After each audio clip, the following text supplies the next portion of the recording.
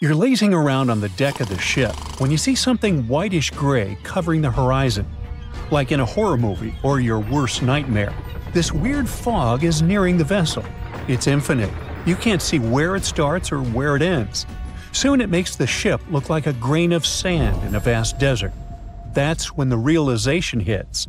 It's an iceberg, and your ship is likely going to repeat the Titanic's fate. Now, all this is a very likely scenario, since the world's biggest iceberg, A23A, is on the move again after months of spinning in a huge water vortex. And it's actually the second time in just a couple of years that this massive chunk of ice has broken free.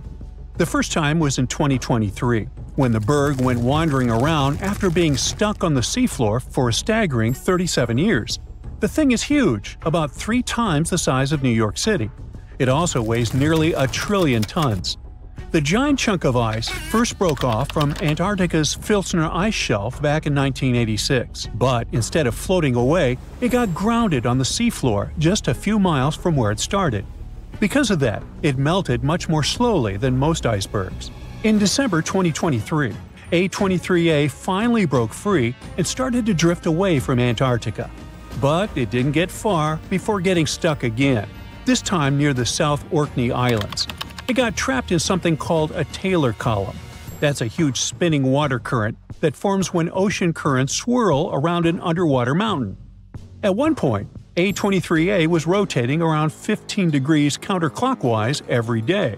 Luckily, as of December 2024, the iceberg escaped the Taylor column and is now slowly moving again. Researchers are super curious to see if it'll follow the same path as other giant icebergs that have broken off from Antarctica, or if it'll find its own unique way. Such enormous icebergs, such as A23A, release nutrients into the water as they melt, and it can actually create hot spots of life in parts of the ocean that are usually pretty empty. But there's still a lot we don't understand about how the size, shape, or origin of the iceberg might affect that process. So, to figure it out, scientists have been collecting water samples from the areas A23A is expected to pass through, and they'll keep collecting samples as it drifts along. Hopefully, it'll give us a better idea of how massive icebergs like this one influence the ocean around them. By the way, the glacier our monster of an iceberg was once part of could be very, very old, literally ancient. In Antarctica, the oldest glacier ice might be close to 1 million years old. Over in Greenland, the oldest glacier ice is more than 100,000 years old. And in Alaska, the oldest glacier ice ever recovered, found in a basin between Mount Bona and Mount Churchill, is only about 30,000 years old, a mere child. At the same time, in a typical Alaskan Valley glacier, it only takes about 100 years for newly formed ice to travel through the entire length of the glacier. For something like Bering Glacier, which is Alaska's largest and stretches over 140 miles, the ice can move through the whole thing in less than 400 years. And that's a lot of movement for such a massive glacier. Now let's move on to Iceberg Alley, a stretch of the Atlantic Ocean that runs from the Arctic to Newfoundland. If you want to see as many icebergs as you can, that's the place to be. Tons of icebergs float through this place every year. Most of them come from Greenland. In spring and summer, big chunks of glaciers break off and get carried by north-south currents through Baffin Bay into the Labrador Sea, where they eventually melt. Some icebergs also come from Canada's shoreline, traveling through the Davis Strait and into the Labrador Sea before drifting along Newfoundland's eastern and western coasts. These massive ice chunks are really old too, about 10,000 years. Every year, about 400 to 800 medium and large icebergs pass through Iceberg Alley. How fast they drift depends on their size, shape, currents, waves, and wind, but the average speed is less than a half mile per hour. Now, there are 6 types of icebergs that make their way through Iceberg Alley. Tabular icebergs are flat slabs of ice, much wider than they are tall. Blocky icebergs have steep sides and sharp angles, like cut-off pyramids. Wedged icebergs have one steep side and one sloping side. Dome icebergs have a rounded top. Pinnacle icebergs have one or more steep peaks sticking up. And dry dock icebergs are U-shaped with a hollowed-out section. They all look incredible. Comment below which is your favorite type. Anyway, as these icebergs drift south, the warmer water speeds up their melting, making them pretty unpredictable and sometimes dangerous. Nowadays, satellites help track medium and large icebergs to prevent accidents, but smaller icebergs can still be risky for small boats. One iceberg made headlines in 2018 when it got unusually close to the Newfoundland village of Fairyland. Pictures of the giant iceberg towering over the village's houses went viral. It got stuck in a 330-foot deep water, which turned out to be too shallow for its massive size. And now I'll take you on an unusual journey to the past to witness the birth of something beautiful and equally disastrous. Its very existence led to one of the greatest tragedies in history. Watch, an enormous chunk of ice is breaking off a glacier in southwest Greenland. It's made of snow that fell over 100,000 years ago, when mammoths were still wandering around the planet. The enormous iceberg starts its long journey. It stretches more than 1,700 feet in length and weighs 75 million tons. Despite its size, it's pretty peaceful and stays far away from ships and the busy transport routes near where it was born. But then, it starts floating south, much farther than most icebergs ever get. Usually, icebergs like this melt way before they reach such warm waters. Out of the 15,000 to 30,000 icebergs that drift away from Greenland's glaciers every year, only about 1% make it all the way to the Atlantic. So the fact that this iceberg keeps going and reaches over 5,000 miles south of the Arctic Circle by April makes it truly unique. Even after months of melting, this block of ice is still incredibly massive. It weighs around 1.5 million tons, which is almost twice as much as the Golden Gate Bridge. Above the water, its visible parts tower more than 100 feet high. But like most icebergs, the majority of it, about 90%, is hidden below the surface. The iceberg's story takes a tragic turn on April 14, 1912, when, guess what? Yep, it comes across the ocean liner Titanic. The ship is about 370 miles from Newfoundland in the North Atlantic Ocean when the iceberg seems to appear out of nowhere.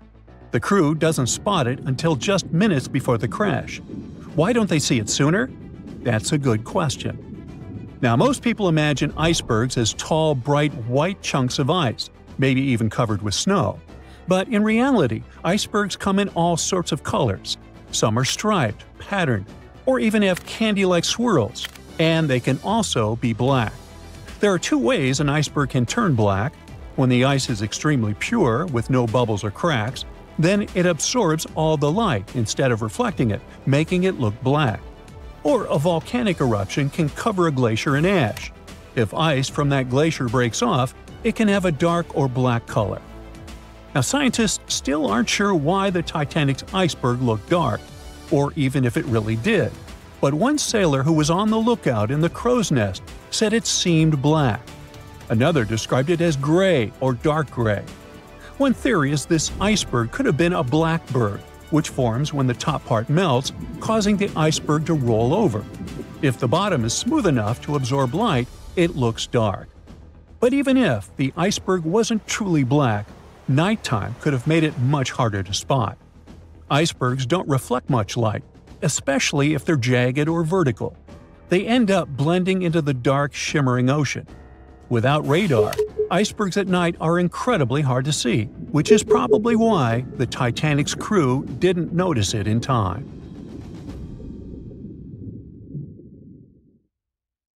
The largest volcanic region on Earth is not in Africa or Japan, but under the ice of Antarctica. Scientists found 138 volcanoes in its western part, and if they decide to go wild, you'll surely notice it. They could melt huge amounts of ice that will move into the ocean, raise its level, and make our planet uninhabitable for humans. But before you pack your things to fly away to another planet, hear me out.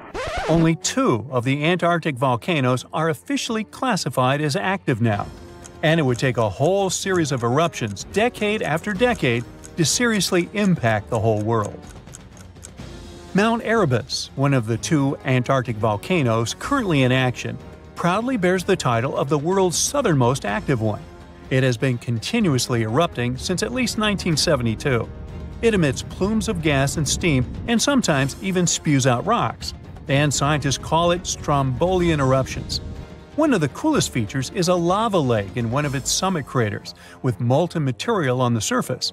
Such lakes are rather rare because they need certain conditions to make sure the surface never freezes over. The second active volcano is Deception Island, a horseshoe-shaped landmass. It is the caldera of an active volcano that last erupted over 50 years ago. Scientists who monitor it say it shouldn't go wild anytime soon. Antarctica also has plenty of fumaroles. Those are volcanic vents that release gases and vapors into the air. In the right conditions, they can spew out enough stuff to build fumarolic ice towers up to 10 feet tall. Scientists keep an eye on the Antarctic volcanoes with seismometers that detect when the Earth starts trembling from volcanic activity. Sometimes they also use more complicated tech, but it's all really challenging because of how far away this polar region is and how tricky it is to get there. That's why no one can predict when one of the continent's volcanoes that are now sleeping might erupt. We can guess what this waking up would look like if we analyze the events from nearly 20,000 years ago. So, shall we? One of Antarctica's sleeping volcanoes, Mount Takahe, had a series of eruptions and spewed out a good amount of halogens rich in ozone back then. Some scientists say these events warmed up the southern hemisphere. Glaciers started to melt and help finish the last ice age.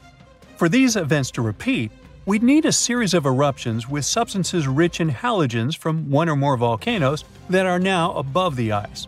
It's an unlikely scenario, but since it already happened in the past, it's not completely impossible. As for volcanoes hiding under a thick layer of ice, it looks like their gases would hardly make it to the atmosphere, but they would be strong enough to melt huge caverns in the base of the ice and produce a serious amount of meltwater. The West Antarctic ice sheet is wet and not frozen to its bed, so this meltwater would work as a lubricant and set the overlying ice into motion soon. The volume of water that even a large volcano would generate in this way is nothing compared to the volume of ice beneath it. So, a single eruption wouldn't make a difference. But several volcanoes erupting close to or beneath any of the western Antarctica's big ice streams would.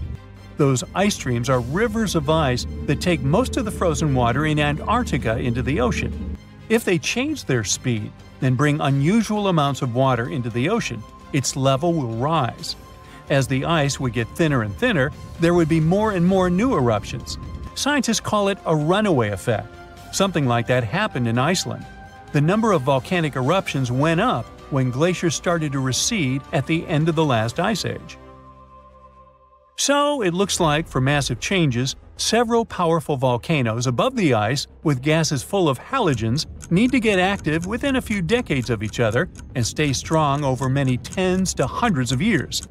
Antarctica stores around 80% of all the fresh water in the world, and if they melted all of it, global sea levels would rise by almost 200 feet.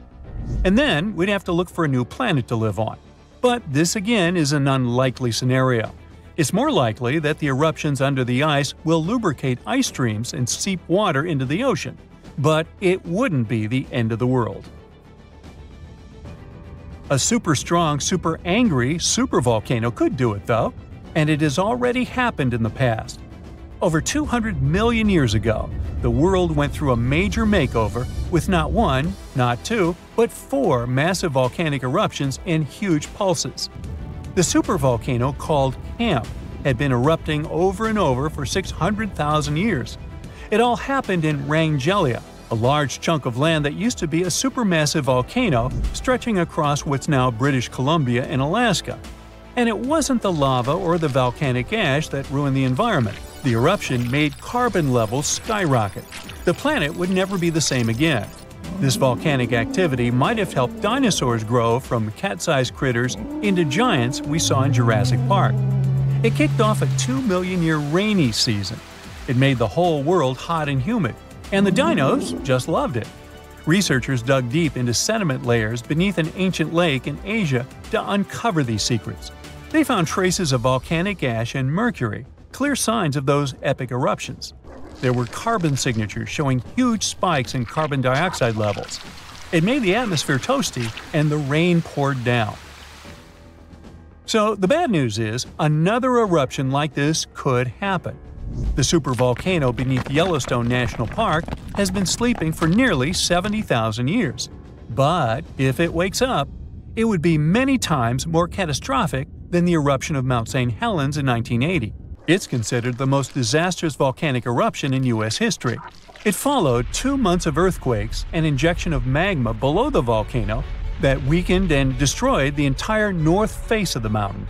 The eruption column went 80,000 feet into the atmosphere and spread ash over 11 U.S. states and several Canadian provinces.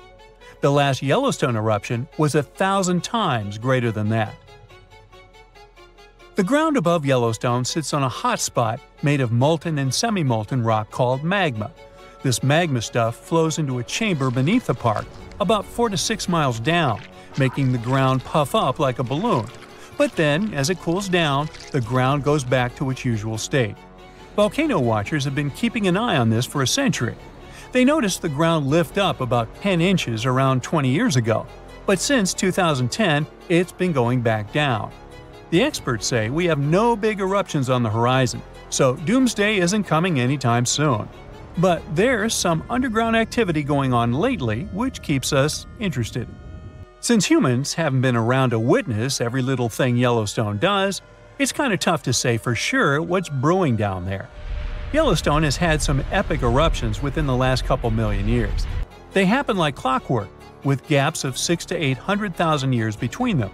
The last big one was around 640,000 years ago, and it basically reshaped the entire landscape, spreading ash and debris as far as Louisiana. You can still see the aftermath of the last big eruption in the Yellowstone caldera today. Experts say a massive eruption like the last one is an unlikely scenario. We're more likely to see eruptions of steam and hot water or lava flows. When and with what force it will wake up remains a mystery to scientists. That's it for today. So hey, if you pacified your curiosity, then give the video a like and share it with your friends. Or if you want more, just click on these videos and stay on the bright side.